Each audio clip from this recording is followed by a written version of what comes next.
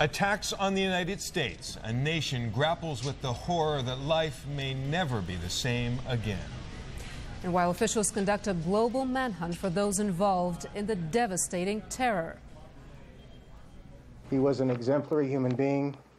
He was a hero long before this happened, and he was a hero to our entire family.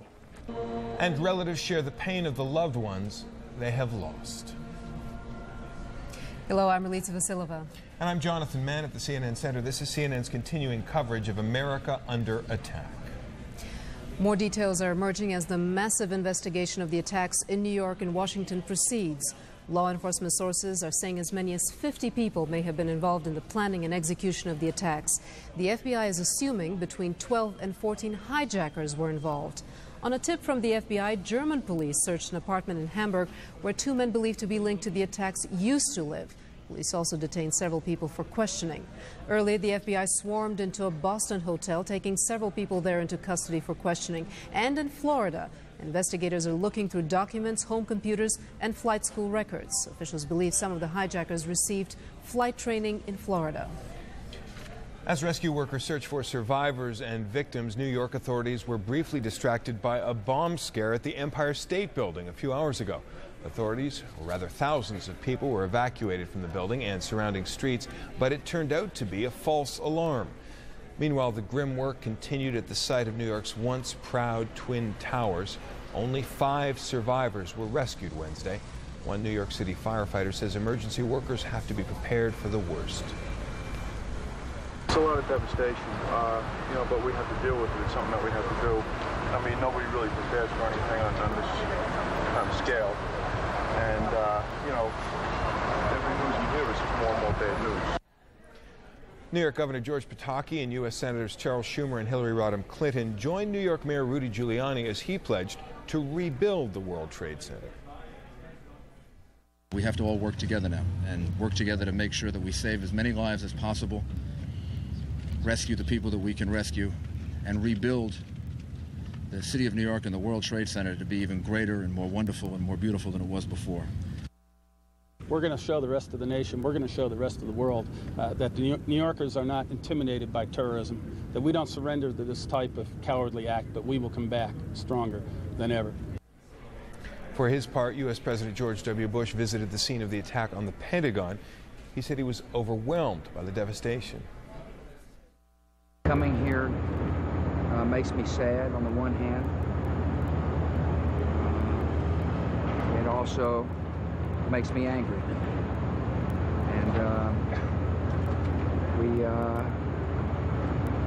our country will, however, not be cowed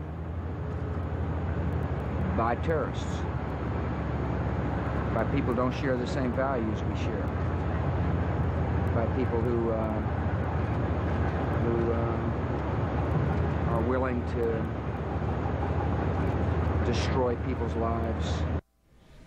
The United States says it wants to form a coalition to not only find those responsible for these attacks, but to root out and eliminate terrorism as a whole.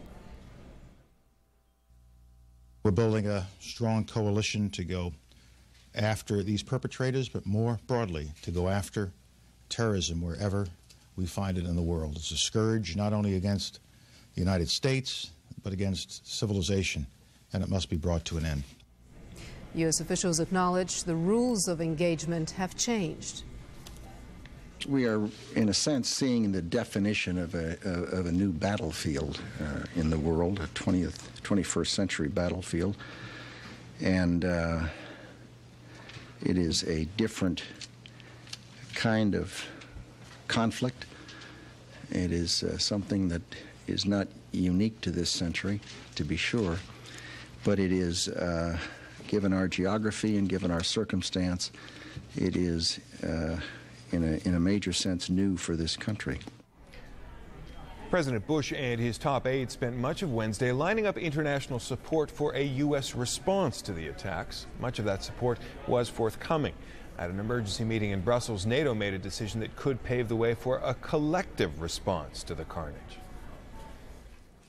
On September the 12th, the North Atlantic Council met again in response to the appalling attacks perpetrated yesterday against the United States of America. The Council agreed that if it is determined that this attack was directed from abroad against the United States, it shall be regarded as an action covered by Article 5 of the Washington Treaty, which states that an armed attack against one or more of the Allies in Europe or in North America shall be considered an attack against them all. NATO's decision opens the way for the first use in the 52-year history of the alliance of a provision stating, as we've just heard, an attack on one NATO state is an attack against everyone. U.S. stock markets will remain closed Thursday. New York Stock Exchange Chairman Richard Grasso says the exchange will open no later than Monday, though.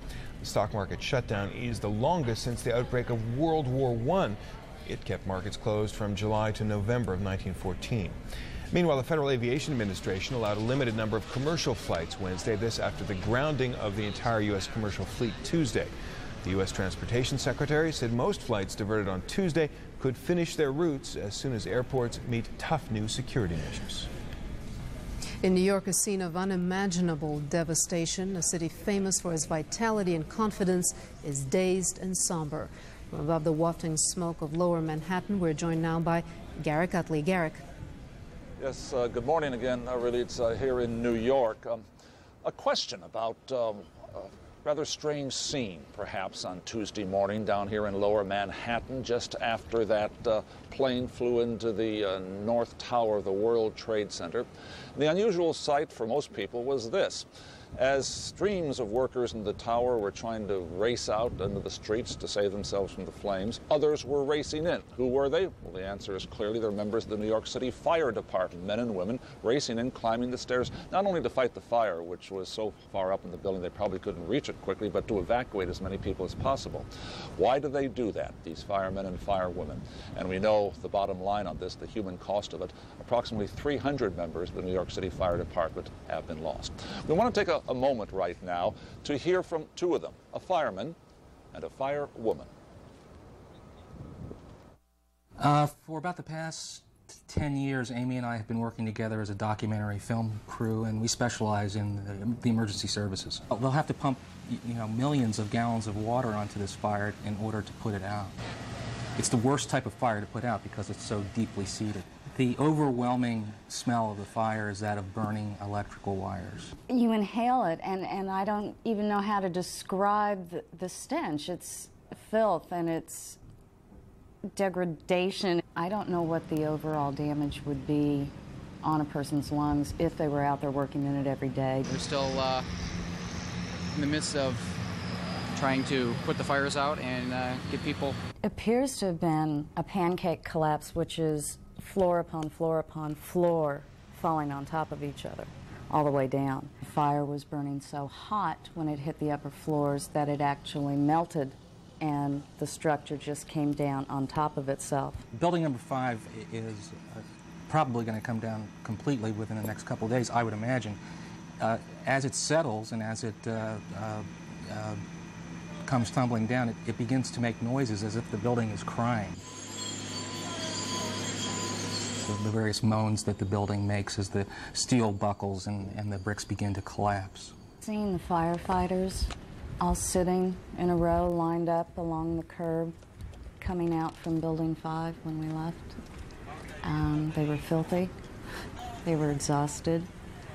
They were emotionally wrought. There is a lot of danger. None of our firefighting training encompasses acts of war, so we need to be very careful. Firefighters, law enforcement, paramedics, we are the first responders on any terrorism incident here in the United States. It's not the military.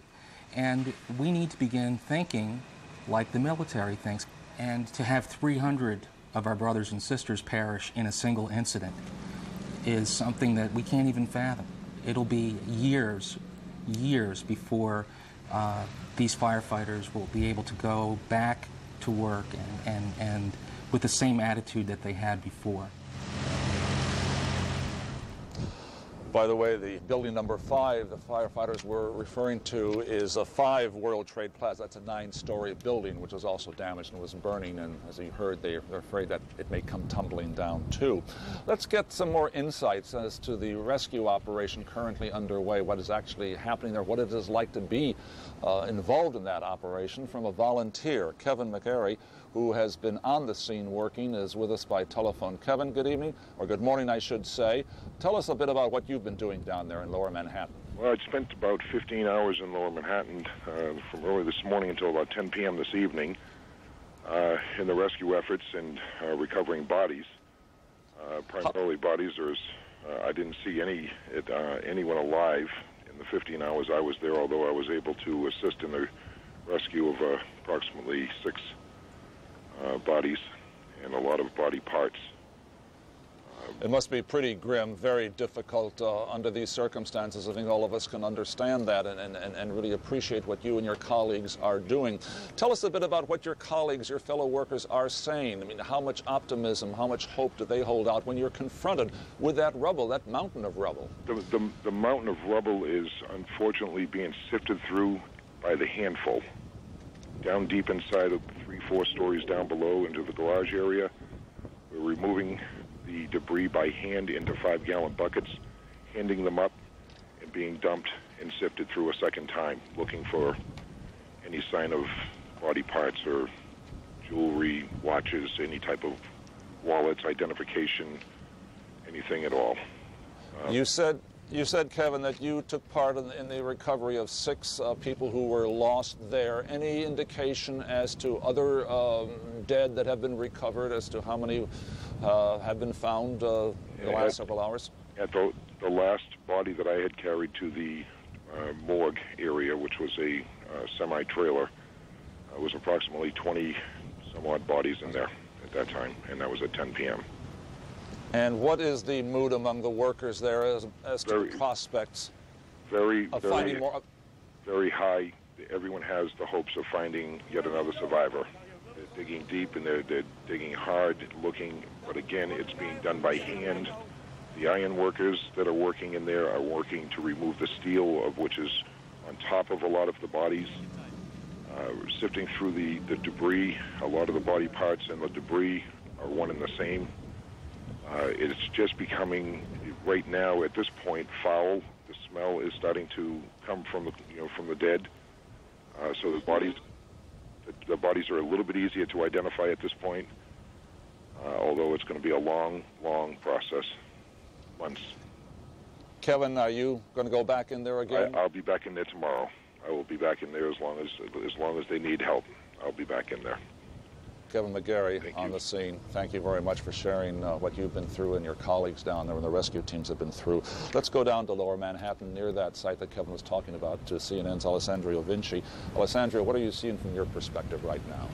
Well, Gary, seems incredible, but yet there are many incredible things about this story. More than 40 hours after those 2 hijacked planes hit the World Trade Center, the 2 towers, and then they collapsed. There are still smoke coming out of the debris of those 2 collapsing towers, a high billowing big cloud of white smoke billowing on top of those rubbles, and an indication how difficult. We heard one of the volunteers there telling us how difficult the operation is going on down there, the fact that still the debris, the iron and the metals are still smoldering, certainly making that effort even more difficult. We spent some time earlier on the ground there where hundreds of rescue workers, some of the paramedics and the police officers are all involved in that rescue operation. We saw a couple of refrigerator trucks there, probably trying to take some of the body parts, some of the bodies that have been recovered back to the morgue, and of course also a long line of dumpster trucks bringing out some of the rubble that has been put on those dumpster trucks to make some room for more trucks to come in. We understand so far more than 3,000 tons of rubble has been removed from the site. Earlier on, the New York Mayor Rudolph Giuliani said that 82 bodies had already been recovered. That number perhaps a bit higher now since the recovery